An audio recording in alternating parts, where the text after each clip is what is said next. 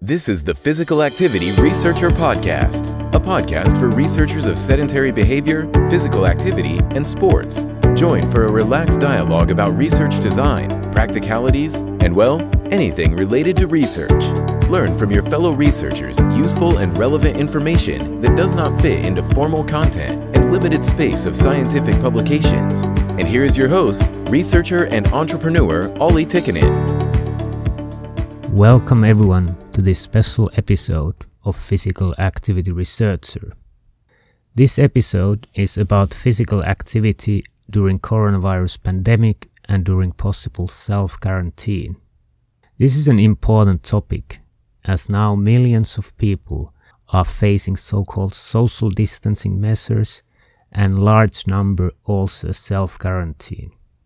People are asked to self-quarantine for several reasons. For example, when they are arriving from infected areas, having symptoms of coronavirus, or if they are from the same family of a person who has symptoms. Also in many countries, people in risk groups, being over 70 years, or having a chronic health condition, have been asked to self-quarantine themselves to protect not to get the virus. Normally, we have as a guest a researcher who is an expert on a specific field and knows the things inside out. This time we wanted to make an exception to our format to get this episode published as fast as possible. So even though I am by no means an expert in COVID-19, infectious diseases or pandemics, I will present here the guidelines for physical activity related to coronavirus and this current situation in the world. Guidelines I'm presenting here are based on the American College of Sports Medicine recommendations that were published in their website on 17th of March 2020. You can check the exact recommendations at exerciseismedicine.com. And as we are learning new information about the virus all the time, please note that these recommendations might change.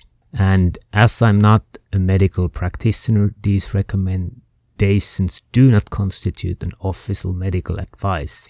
Furthermore, please note that different countries are in different stages of the pandemic, and I try to present here a more generic guidelines which need possibly be modified on the geographical stage of the pandemic. So let's move to the actual topic of the episode. The current coronavirus pandemic will create challenges to maintain a physically active lifestyle. We know now that COVID-19 is spread by droplet transmissions. For example, someone sneezing or coughing into the air or onto a surface, and then the virus enter a new host through the mouth, nose or eyes. And what is understood about the transmission of the virus, it is recommended to avoid gatherings of people and maintain a social distance of 2 meters or more between people. And 2 meters is about 6 feet. And when we combine that with recommendations related to personal hygiene, it may create concerns about exercising in gyms and other sport and exercise facilities, where possibly hundreds of people are in and out on a daily basis. So those at greatest risk for severe complications of COVID-19 are the elderly or the ones with chronic diseases. So especially those individuals should avoid gyms altogether and exercise at home or in their neighborhood. Both for young and old, regular physical activity remains an important strategy for staying healthy. Compared to being sedentary, moderate intensity physical activity is associated with better immune function. Also, it is important to note that regular physical activity is associated with lower levels of anxiety and perceived stress. This is important now, as probably many of us feel this situation stressing, as almost every day we are introduced with new limitations that are affecting our daily life and social relationships. So remember to perform physical activity not only for health, but also to decrease anxiety and stress in these fast changing times that we are living now. And as many people have now started or being forced to start full-time distance work, it is probably advisable to try to do at least some of the physical activity in the outdoors. And if we look at the recommendations, for example, the physical activity guidelines for Americans recommend 150 to 300 minutes per week of moderate intensity aerobic physical activity and 2 sessions per week of muscle strength training.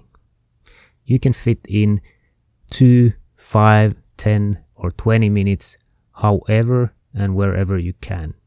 And it's important to note that every active minute counts.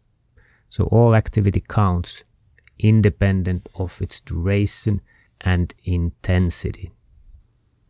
So as we are in a very new situation in the world, there are quite many questions people have. So let's go through some frequently asked questions and what do the medical practitioner reply to them. So question 1, I'm under quarantine but not infected. Should I limit my physical activity?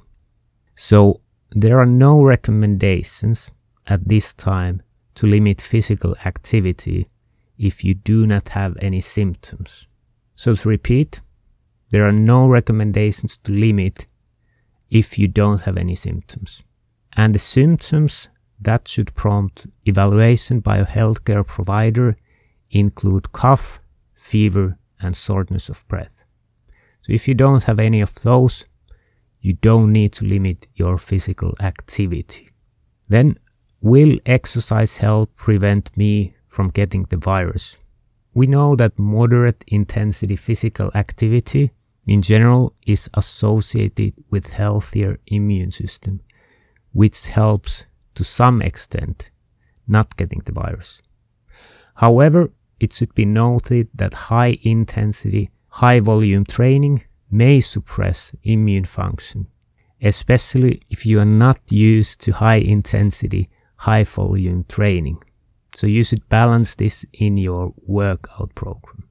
But it needs to be noted that the most important thing is to avoid coming into contact with others who are infected with the virus. So even very good immune system is not good enough if you are in contact with the people.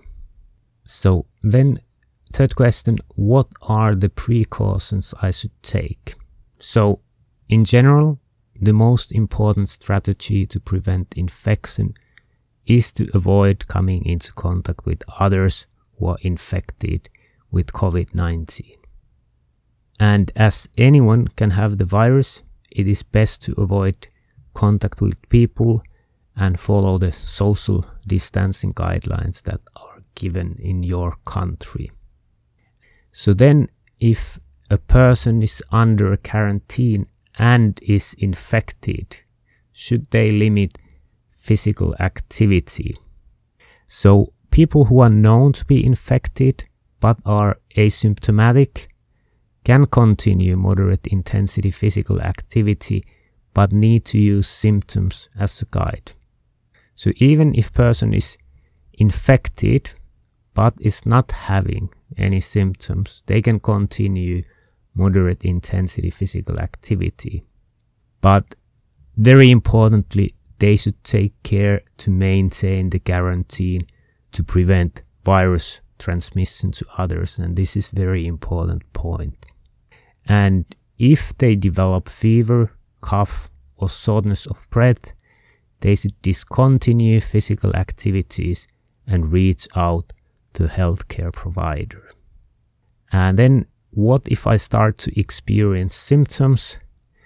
those people experiencing symptoms should follow the local recommendations given by healthcare experts. So in every country, check your local recommendations from the government. So if we then look at how to actually perform the physical activity without risking your own or health of others. So naturally, home is a good place to avoid getting the infection or infecting others. But most homes are not the best places for exercising, so clearly some creativity needs to be used to be able to maintain an exercise routine at home. And if we first look for the muscle strengthening activities, so you can look ways to do simple muscle strengthening exercises around your house, such as squats or sit to stand movements, and it's good to do these from a sturdy chair. You can do push-ups against the wall, the kitchen counter or the floor, so these are changing how hard it is to do the push-ups and a little bit the direction of the pull. You can do different lunges or single steps ups, for example on the stairs. Other option could be that you can download a strength workout app to your smartphone, and many of them have exercises that demand no equipment, so it's actually possible to do, and those have a lot of different ideas how to train different muscles and might be also motivating that you can keep up the routine for the period needed. Also, you can consider performing yoga. It is also possible that it reduces anxiety, so it might fit well for these situations. And then if we look at the aerobic activities, what you could do at home, it's a little bit more challenging than the muscle strengthening activities. If you have some home cardio machines, I think this is definitely the time to start using them.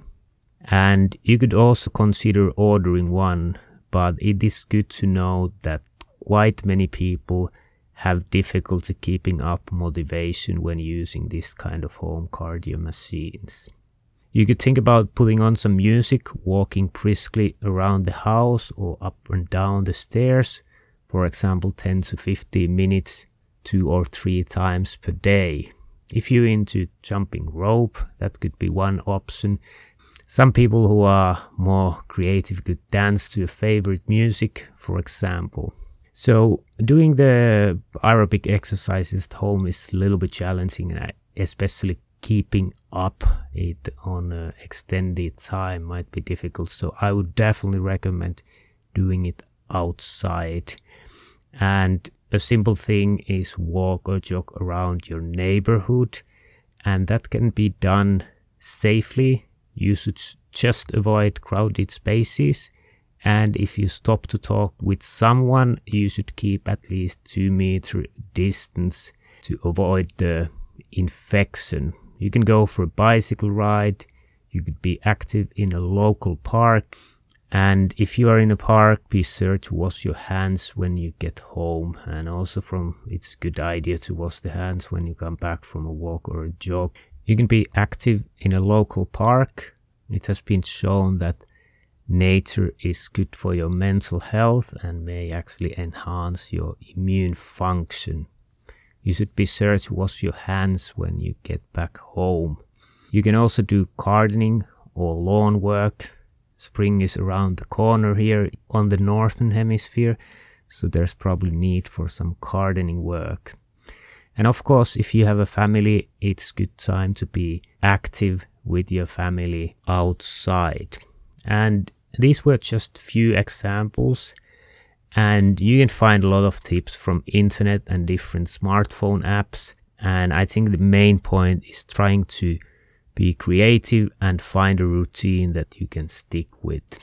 I will be recording a podcast episode with Professor Stuart Biddle, who is an expert of exercise psychology, and we are going to discuss about the implications of this pandemic and all its restrictions to mental health and how to avoid mental health problems in these challenging times.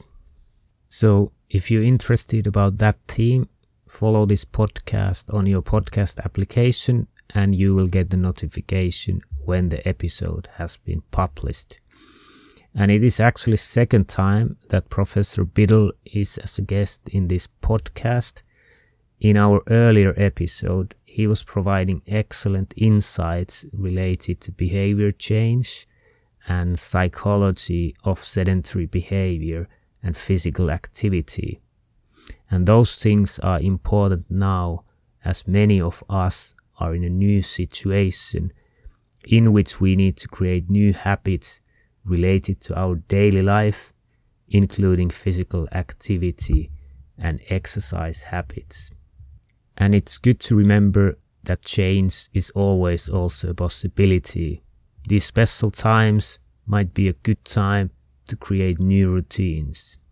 And before finishing this short special episode, I would like to say that remember that these social distancing measures might feel like overreacting, but are absolutely crucial keeping the risk groups safe. Let's stay responsible, let's stay safe. This podcast is sponsored by Fibion. Get scientific validation and learn more about Fibion at fibion.com/research. The Physical Activity Researcher podcast has created an activity tracker purchase guide for researchers. Get your free copy from the link in the podcast description. Thank you for listening to the Physical Activity Researcher Podcast.